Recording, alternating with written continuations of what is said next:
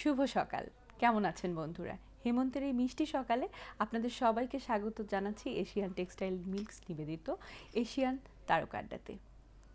অনুষ্ঠানের শুরুতেই জানিয়ে দিচ্ছি আজ আমাদের সঙ্গে আছেন অতিথি অভিনেত্রী দিঘি। অনুষ্ঠানের পুরো অনুষ্ঠান জুড়ে আমি আপনাদের সঙ্গে আছি, আমি শ্যামলী। অনুষ্ঠানের শুরুতে জানিয়ে দিচ্ছি এশিয়ান হাইলাইটস। চলুন দেখে নেই এক পলকে আজ এশিয়ান টিভির পর্দায় কি কি থাকছে আপনাদের জন্য। প্রিয় দর্শক, এই ছিল আমাদের আজকের এশিয়ান হাইলাইটস। সারাদিন নিশ্চয়ই থাকবেন আমাদের সঙ্গে, এই আশাই করছি। চলুন চলে যাই আমন্ত্রিত অতিথির কাছে। দিঘি, কেমন আছো? এই তো ভালো, তুমি কেমন আছো? আছি আলহামদুলিল্লাহ ভালো। তোমাকে দেখে ভীষণ ভালো লাগছে, কারণ তোমার সঙ্গে আমার অনেক স্মৃতি আছে এবং তোমার আব্বু আম্মুর সঙ্গেও অনেক স্মৃতি আছে। তো অনেক কথাই মনে পড়ছে, আজ একে একে সবগুলোই টাচ করব। বর্তমান কি নিয়ে বেশি ব্যস্ততা যাচ্ছে? বর্তমানে আমি তো এখন ইন্টার ফার্স্ট ইয়ারে স্ট্যানফোর্ড কলেজে পড়ছি। তো ফার্স্ট ইয়ারে একটু প্রেশার যাচ্ছে, সামনে ফার্স্ট ইয়ার ফাইনাল, ওইটার একটু প্রেশার যাচ্ছে। আপাতত বলতে গেলে এখন পড়াশোনা নিয়েই আছি। আচ্ছা, তোমার কথা শুনলেই কালকে যখন আমি জানলাম যে তুমি আজকে গেস্ট, প্রথমেই আমার যেই স্মৃতিটা মনে পড়লো, সেই ছোট্ট একটা বেবি টেবিলের উপর বসে বলছে যে বাবা জানো আজ টিয়া পাখিটা আমার নাম ধরে, ময়না পাখিটা নাম ধরে ডেকেছে। তো সেই তখন আমিও ছোট, কিন্তু আমার কাছে মনে হতো এই ছোট্ট পুতুলটাকে যদি পাওয়া যেত বা একটু আদর করা যেত। মানে আমার মনে হয় স্মৃতিপটে সবারই সেই পুতুলটার কথা মনে আছে। এখন সেই ডলটা এত বড় হয়ে গেছে, এটা ভাবতে দেখতেও ভীষণ ভালো লাগছে। তুমি তোমার স্টার্টিং এর কিছু তোমার মনে পড়ে সেই মানে প্রথম শুরুর দিনটা কিছু মনে আছে? তুমি যদিও খুব ছোট ছিলে। হ্যাঁ, কিছু তো মনে আছে, একদম যে নেই তা না, কিছু কিছু আছে। আসলে বলতে গেলে এই যে এটা ছিল গ্রামীণ ফোনের অ্যাড। গ্রামীণ ফোনের অ্যাডটাই কিন্তু আমার ফার্স্ট না, তার আগে আমি একটা পেপসোডেন্টের অ্যাড করি। ওটা দিয়ে আমার মেইনলি শুরু। তো ওটার পরে যারা মেকার ছিল গ্রামীণ ফোনের, তারা ওই একটা দেখার পরে, পেপসোডেন্টের ওই একটা দেখার পরে, আমার একটা ক্লোজ আপ শট ছিল পেপসোডেন্টে, ওটা দেখে তারা খুব প্লিজড হয় এবং তারা ডিসাইড করে যে এই গ্রামীণ ফোনের অ্যাডটাতে আমাকেই নিবে। তো পরে আর কি এটা করা হয়। তো এটা করতে গিয়েও তো বিশাল এক কাহিনী, আমি তো ফয়সাল আঙ্কেলকে বাবা বলবো না। এইটা নিয়েও অনেক মজার স্মৃতি আছে। ফয়সাল আঙ্কেলকে বাবা বলবো না, তাকে বাবা বললে আমার বাবা যদি না থাকে এই ভয়ে। তো শেষমেশ তাও অনেক কষ্টে আমরা কাজটা করেছি এবং তারপরে তো সাফল্য পেয়েছি এবং এখনো এটার জন্য আমি বলা যে সাফল্য পেয়েই যাচ্ছি। হ্যাঁ, সেটাই। গ্রামীণ ফোন আসলে মানে আমার জীবনেও একটা টার্নিং পয়েন্ট। গ্রামীণ ফোন আসলে যারা যুক্ত ছিলেন সবাই। তোমার এই গল্পগুলো আমি আরও শুনবো, দুষ্টু মিষ্টি গল্পগুলো, এবং স্মৃতিপটে আবারও দর্শককে নিয়ে যাব। তার আগে নিয়ে নিচ্ছি ছোট্ট একটা বিরতি। প্রিয় দর্শক, সঙ্গেই থাকুন, নিয়ে নিচ্ছি ছোট্ট একটি বিরতি, তাড়াতাড়ি ফিরে আসছি।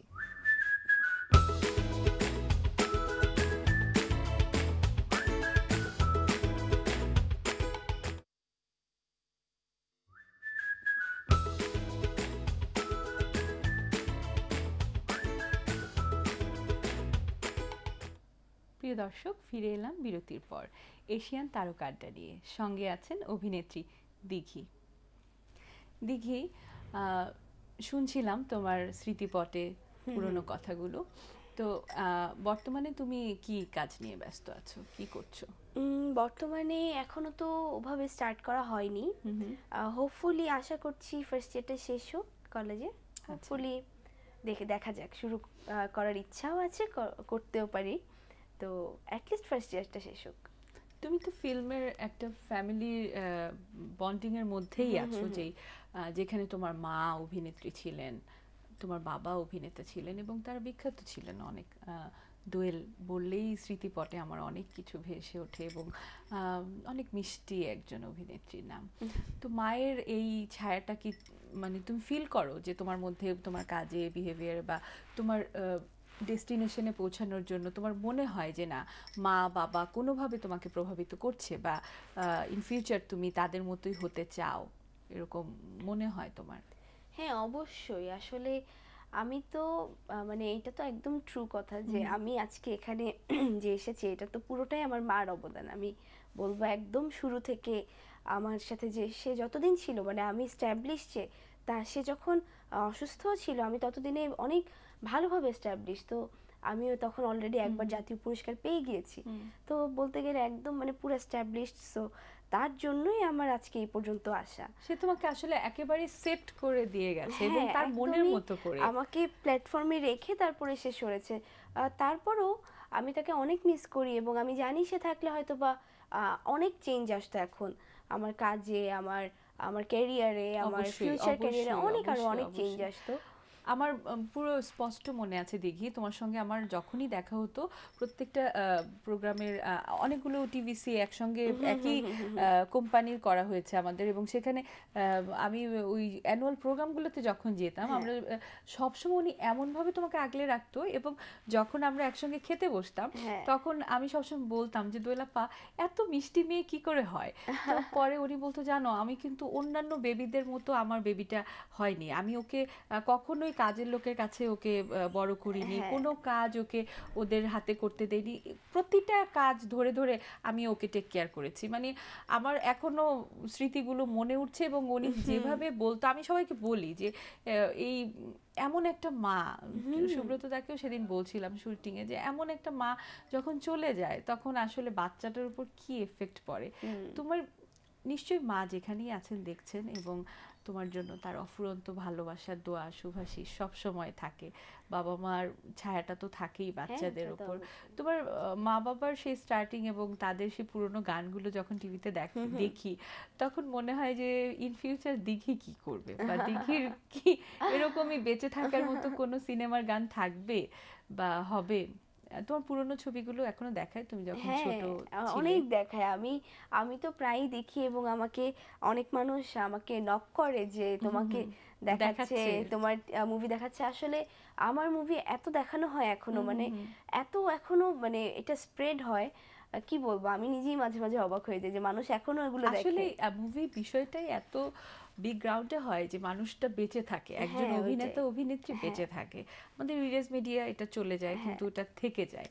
তো কাজের কথা তো বললে যে ইন ফিউচার তুমি করতে চাও, আর এমনি অবসর সময় কি করো, কি করতে ভালো লাগে তোমার? এমনি অবসর সময় আমি এখন জাস্ট একদম নর্মাল আমি গান শুনতে পছন্দ করি, আর আমি হচ্ছে প্রচুর মুভি ফ্রিক। আমি মুভি দেখতে অনেক পছন্দ করি। আমি সময় পেলেই মানে যতটুকু পাই ততটুকুর মধ্যে আমি ট্রাই করি একটা মুভি অ্যাটলিস্ট দেখে শেষ করব। তো আমি মুভি দেখতে যেহেতু পছন্দ করি, আমার মুভি দেখাটাই সবচেয়ে বেশি। তোমার কি টাইপের মুভি সবচেয়ে ভালো লাগে? আমার স্পেশালি যদি বলি একটা ক্যাটাগরি ধরে রাখতে হবে তাহলে মিস্ট্রি থ্রিলার টাইপ আমার খুব বেশি ভালো লাগে। হ্যাঁ, থ্রিলার টাইপ খুব বেশি ভালো লাগে। এমনি আমি সব ক্যাটাগরি দেখি, আমার কোনো না নেই। আসলে জেনারেশন টু জেনারেশন টেস্টগুলো মানুষের চেঞ্জ হচ্ছে এবং প্যাটার্নগুলোও চেঞ্জ হয়ে যাচ্ছে। আমাদের মুভিতে অনেক সুন্দর সুন্দর মাত্রা যুক্ত হচ্ছে, এবং নিউ জেনারেশন হিসেবে আমরা বলতেই পারি যে আমরা আসলে এই টাইপের মুভি করতে চাই, বা বাংলাদেশের মুভিকে এভাবে প্রেজেন্ট করতে চাই। তো এই তো গেল তোমার মুভির কথা।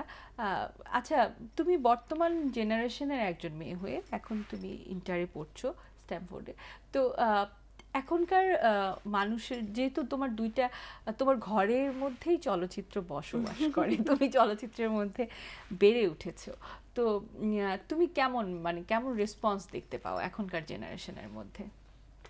রেসপন্সটা মানে যতখানি আসা দরকার আমি মনে করি এখনো পুরোপুরি ওভাবে আসেনি। রেসপন্সটা আরো বেশি হওয়া দরকার, কিংবা আমি বলবো না যে আমি পুরো পারফেক্ট দিই, কিন্তু আমার মতো কেউ যদি রেসপন্স করে তাও মেবি এখন ছবি দেখার কিংবা বাংলা ছবি দেখার এই ঝোঁকটা আরো বেড়ে উঠবে। আসলে দোষ তাদেরও নেই, দোষ আসলে আমাদের সবারই, আমাদের মিডিয়া লাইনের সবারই বলবো এটা একটা দোষী, কারণ আমরা হয়তো ওভাবে এটাকে বেড়ে উঠাতে পারিনি, কিংবা আমরা হয়তো বা একটু স্লো হয়ে গেছি। কিন্তু আমার বিশ্বাস যে এটা আর বেশি দিন না, এটা হয়তো বা কিছু আসলে ওই যে বললাম প্যাটার্নটা তো চেঞ্জ হয়ে যাচ্ছে, এবং আমাদের টেস্টগুলোও চেঞ্জ হয়ে যাচ্ছে, দর্শকের টেস্টও অনেক চেঞ্জ হচ্ছে। হ্যাঁ, এবং আমি শিওর যে এখন মানুষের যে টেস্ট কিংবা যে প্যাটার্ন ভালো লাগে, আমাদের মুভি লাইনও খুব শিগগির ওই প্যাটার্ন কিংবা ওই টেস্টটা ধরে নিতে পারবে, এবং তারা খুব ভালো সামনে আগাবে। হ্যাঁ, আমারও সেরকম হোক। দর্শক, শুনছিলাম আমাদের চলচ্চিত্র নিয়ে, দিঘির জীবনযাপন নিয়ে, আরও শুনবো, আপনারা আমাদের সঙ্গেই থাকুন। নিয়ে নিচ্ছি ছোট্ট একটা বিরতি, কোথাও যাবেন না।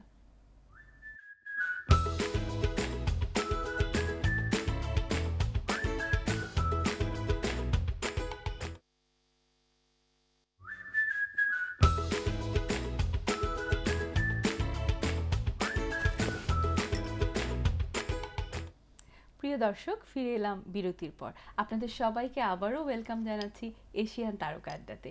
সঙ্গে আছেন অভিনেত্রী দিঘি।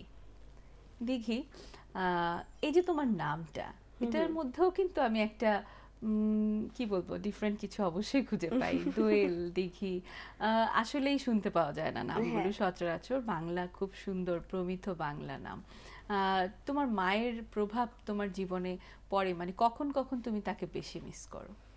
কখন মানে আমি আসলে বলতে গেলে তার সাথে আমার লাইফের প্রত্যেকটা স্টেপ, প্রত্যেকটা মানে রাউন্ডে রাউন্ডে তার সাথে আমার এত পরিমাণে স্মৃতি, এবং এরকম কোনো আমার মানে স্টেপ নেই আমার লাইফে যেখানে মানে এই নামটা কে রেখেছিল? মা রেখেছিল। আমারও তাই মনে হয়েছে। হ্যাঁ, পুরো নামটাই মার রাখা, এবং দিঘি সে খুবই শখ করে রাখে তার সাথে মিলিয়ে। খুবই তার শখের একটা নাম ছিল দিঘি, তো ওই হিসাবে এখন দিঘি নামেই সবাই আমাকে চিনে। তো আমি আসলে প্রত্যেকটা স্টেপে মার সাথে আমার এত পরিমাণে স্মৃতি, এবং মানে আমি যাই করতাম আমার মার একটা না একটা ওখানে হাত থাকতোই, যাই হোক। মানে এটা আমার মনে হয় যে উনি যেহেতু নিজেও অভিনেত্রী ছিলেন এবং তোমার মধ্যে সেই মানে ছায়াটা উনি রেখেই গেছেন। তোমার চলচ্চিত্র নিয়ে কি ফিউচার প্ল্যান, কি করতে চাও তুমি? আমার মার ইচ্ছা ছিল যে আমি শিশু শিল্পীর পরে আমি আরেকটা ক্যারিয়ার করব। হ্যাঁ, অনেকবার আমার সঙ্গেও শেয়ার করেছেন। হ্যাঁ, এটা একটা তার ইচ্ছা ছিল। ফুল পেজ একজন নায়িকা। হ্যাঁ, একদম এটা তার যেহেতু ইচ্ছা ছিল, আমি চাই এই ইচ্ছাটা ধরে রাখতে।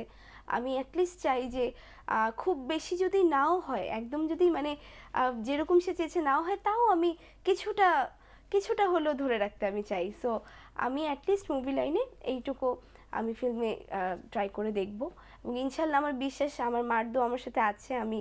আমার মার দোয়া, বাবার দোয়া, প্যারেন্টস দোয়া অনেক বেশি লাগে। তো আমার বিশ্বাস যে আমি এটা পারবো। আচ্ছা, এই কথা সূত্র ধরে বলতে চাই, তোমার এই বাংলা মুভিতে আমাদের ঢালিউডের প্রিয় নায়ক কে? আসলে প্রিয় নায়ক বলতে না স্পেসিফিক এরকম কেউ নেই, কারণ কি না কারণ কি কোন নায়িকা বলতে চায় না। হ্যাঁ, আমি বলি কারণ আমি সবার সাথেই কাজ করেছি অ্যাজ আ শিশু শিল্পী। সো এবং আমি বলবো না যে কেউ আমাকে একটু কম আদর করেছে অ্যাজ আ মানে আমি যখন তাদের সাথে কাজ করেছি শিশু শিল্পী হিসেবে। তাদের মানে বলতে গেলে সেটের মধ্যে একটাই বাচ্চা মেয়ে, এবং তাদের চোখের মনি বলা যায়। তখন সবাই মানে যখনই পাশ দিয়ে কেউ যাচ্ছে গালটা টেনে যাবে, ওরকম মিষ্টি একটা বাচ্চাকে কে না আদর করে। তো তখন থেকেই সবার সাথে এত ভালো বন্ডিং, এবং সবাই তখন থেকে আমাকে এত আদর করে।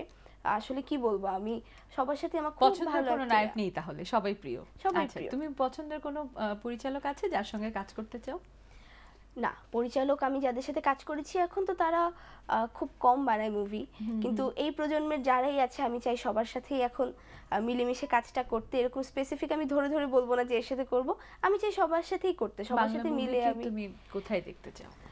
আসলে বাংলা মুভিকে আমি আসলে অনেক উপরে দেখতে চাই, যেখানে এটা আসলে থাকাটা ডিজার্ভ করে আমি ওখানে দেখতে চাই। আমি শুধু চাই না যে আমার একটা মুভি দিয়ে আমার ক্যারিয়ারটাই বাড়বে, আমি চাই আমার একটা মুভি দিয়ে বাংলা সিনেমা পুরো ইন্ডাস্ট্রি বিল্ড আপ হবে, বেড়ে যাবে, এবং বিশ্ব দরবারে আমরা মাথা উঁচু করে আমাদের মুভি নিয়ে প্রেজেন্ট করব। আচ্ছা, এই তো গেল তোমার এই ইন ফিউচার তোমার ফিল্ম নিয়ে ভাবনা। এমনি নিজেকে নিয়ে আর কি ভাবছো, কি করতে চাচ্ছো? এখন তো আমি তো যেহেতু সায়েন্স গোল তো রয়েছে, আমি যেহেতু সায়েন্স স্টুডেন্ট, আমি আমার ঘুরে ফিরে ইঞ্জিনিয়ারিং এর দিকে, না হলে ডক্টর, এরকম কিছু মেডিকেল। তো মার ইচ্ছা ছিল ডক্টর হওয়াটা, কিন্তু ডক্টর আনফরচুনেটলি মেবি আমি হতে পারবো না। তো ইঞ্জিনিয়ারিং এর দিকেই যেতে হবে। সো দেখি, ওখানেই আপাতত একটা প্ল্যান আছে। আমার আর্কিটেকচার নিয়ে পড়ারও একটা প্ল্যান আছে, যদি ব্যাটে বলে মিলে যায় ইনশাল্লাহ ওটাও হবে। আচ্ছা, বাবার কথা কিছুই বললে না, যদিও সুব্রতদা যতক্ষণ বাবার কথা কি বলবো, বাবার কথা সবাই দেখে, আমাকে তোমার কথা বলতে থাকে, বাবার সাথে সবাই দেখে। আগেই দেখলাম খুব কেয়ার করে নিয়ে আসলো মেয়েকে, একদম সকাল থেকে ঘুম থেকে উঠানো শুরু করে এই পর্যন্ত রেডিও হলাম, দৌড়াদৌড়ি।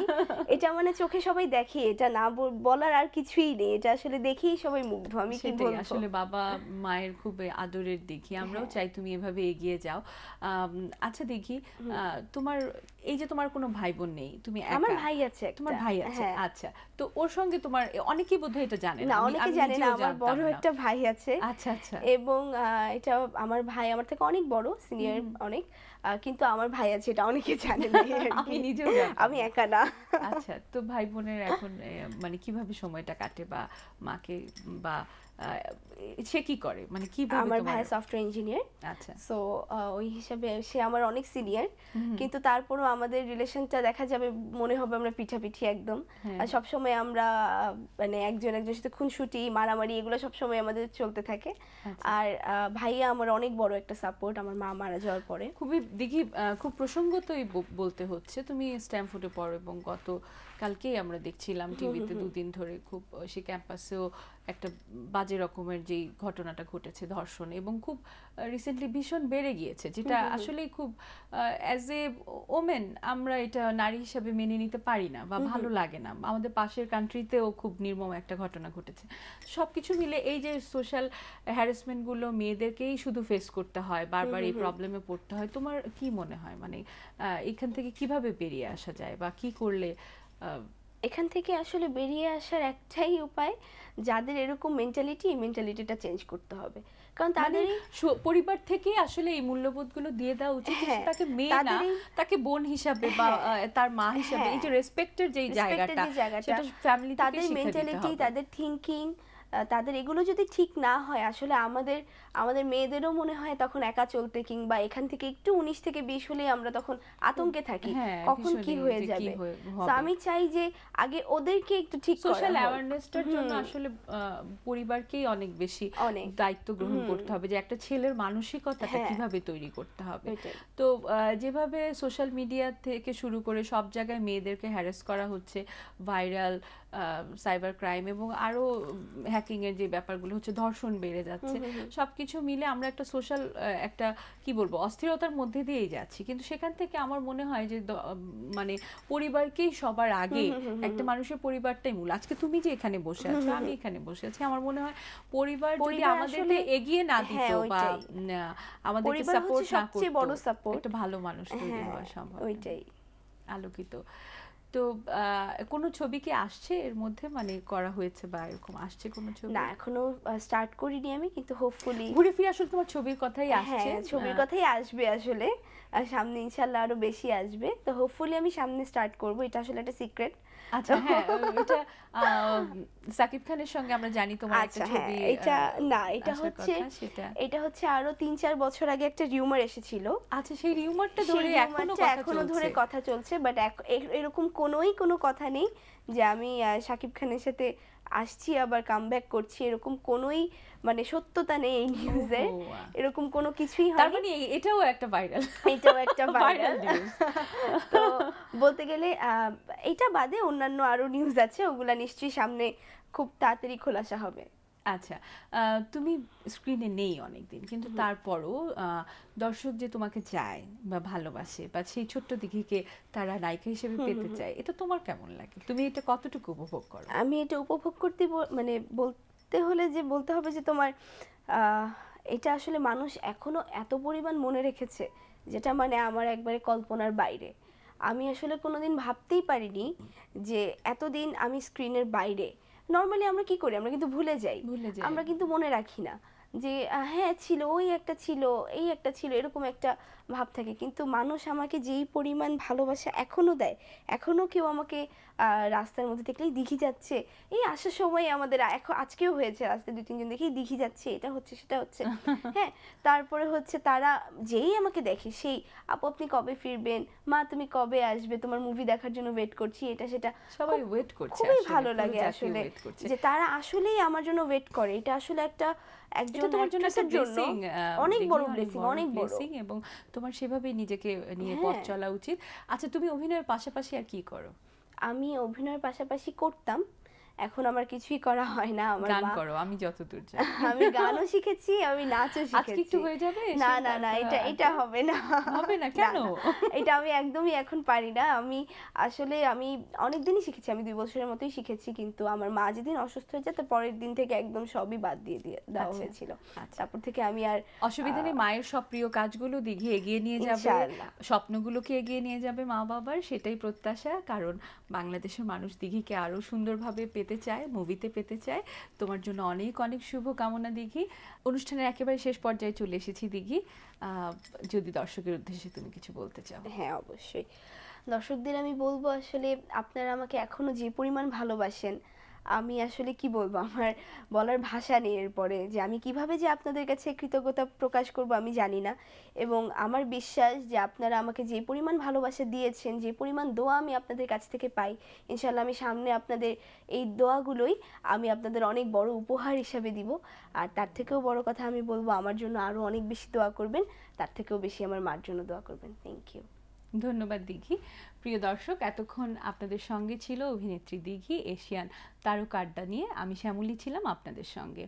আমাদের দেশকে এবং আমাদের জীবনকে আমরা পরিবর্তন করে দিতে পারি শুধুমাত্র একটি পারিবারিক শিক্ষার মাধ্যমে। আজকের এই তারকা কথনে আমরা তাই দেখলাম যে দিঘি কিভাবে তার মায়ের রিফ্লেকশন, বাবার রিফ্লেকশন নিয়ে এগিয়ে যাচ্ছে। আসুন আমাদের সমাজের এই খারাপ জিনিসগুলোকে আমরা চেঞ্জ করার জন্য পরিবার থেকে শিক্ষা গ্রহণ করি। সবাই ভালো থাকবেন, সুস্থ থাকবেন, আর সারাদিন থাকবেন এশিয়ান টিভির সঙ্গে, সকল আয়োজনের সঙ্গে। সারাটা দিন হোক মঙ্গলময়। আল্লাহ হাফেজ।